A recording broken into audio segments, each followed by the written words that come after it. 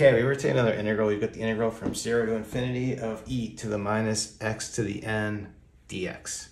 This came up recently in a video I did where I did basically the same problem, but n was 3. And there was a suggestion in the comments from David Kravitz that we could actually generalize this to any n.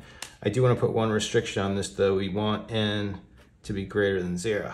So what I want to do is basically the same kind of steps I did in that other video. We want to set this up to use the gamma function. And what I'm going to do to start is let's make a u substitution for all of this right here. So I'll say u is going to be equal to x to the n. Derivative of x to the n is going to be n times x n minus 1 dx. And then I'll rearrange this just to solve for dx. So basically dividing by this stuff on both sides, this is going to become 1 over n, reverse the exponent, we get x to the 1 minus n du. But then let's get this value here in terms of u. So coming back here, if I just take the 1 over n power on both sides of this, then we're going to have x is going to be equal to u to the 1 over n. Then I'll take this and insert it in here. So we're going to have 1 over n. This is going to become u to the 1 minus n over n du. So now we'll just go ahead and substitute this. So first take the infinity, plugging in here, infinity to the n, that's just going to be infinity. That's where the condition's important, of course, because if n happened to be negative, then it wouldn't be infinity anymore, it would be going to 0. Then plugging in 0 here, this is going to give me 0 for the lower bound. Then here, this thing is going to become just e to the minus u.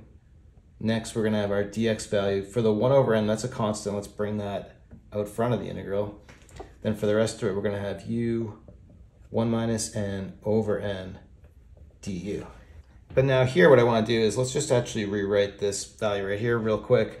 If I take 1 minus n over n and we divide in the n, this is going to be 1 over n minus 1. So let's just write it this way.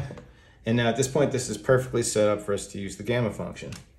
Okay, looking at our formula down here to the right, the thing to notice, so like the integral, we're integrating with respect to x here, but the input for the gamma function is a function in terms of t, and our t is right there. So coming back to what we have here, we're integrating with respect to u, but this whole thing is going to be the gamma function with respect to the exponent here. So what we can do is say this whole thing is just going to be the gamma function of 1 over n, and we still have this 1 over n in front.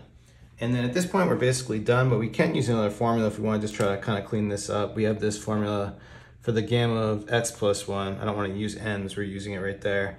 Then this can be written as x times gamma of x. So what we can do for this here is just kind of using it in the other direction because 1 over n, these values are the same. That's like our x here.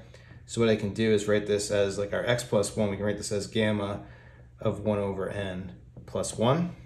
And I think this might be the best way to express our solution. So like in that other video that I did previously, when we had n equals 3, then on that one we got gamma of 4/3.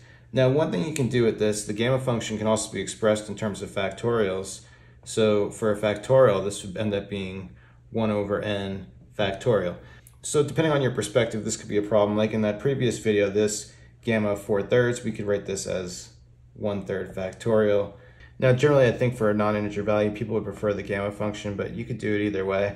You'd also get some nice values of, say, like n was 1/2, because if n is 1/2, you plug it in here, you're going to end up with gamma of 3, and that would be the same thing as 2 factorial or just 2. So that's not a bad one. But looking at this, you can clearly see why 0 is a problem, is then we'd be dividing by 0 in this formula here. Anyway, interesting integral today. Thanks everyone for watching. Have a good day.